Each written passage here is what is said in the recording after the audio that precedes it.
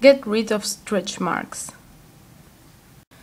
When stretch marks show up, it's best to treat them as early as possible. Research has focused on the early stages of stretch marks, when they are still red or purple, and most readily respond to treatment, Bowman explains. Once stretch marks pass the initial stage, when they are red or purple, to the later stages, when they become white or silver, often with deep indentations, they are much more challenging to treat.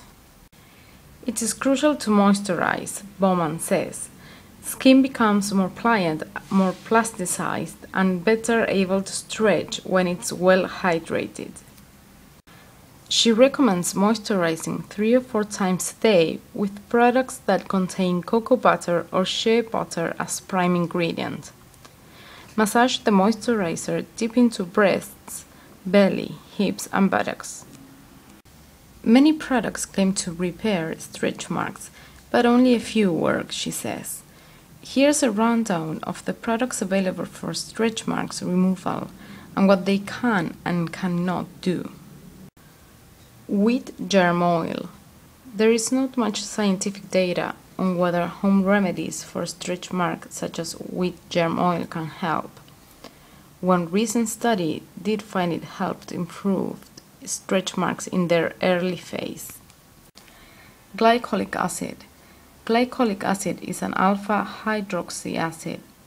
It most likely works on stretch marks by boosting collagen production, Bowman says.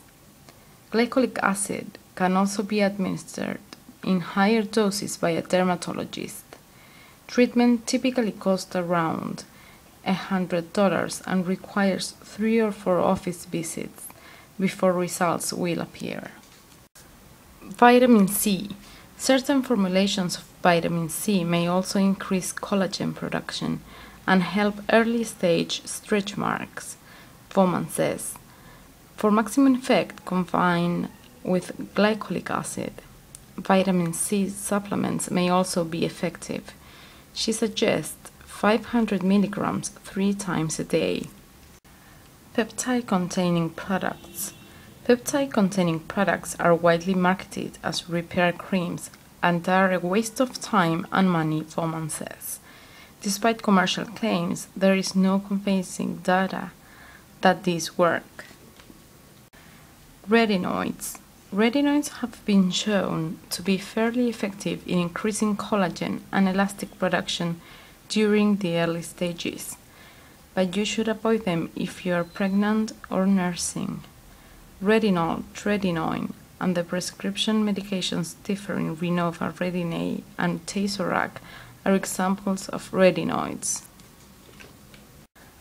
Glycolic acid plus retinoids. Using these together may provide better results, but again, retinoids aren't used when you are pregnant or nursing.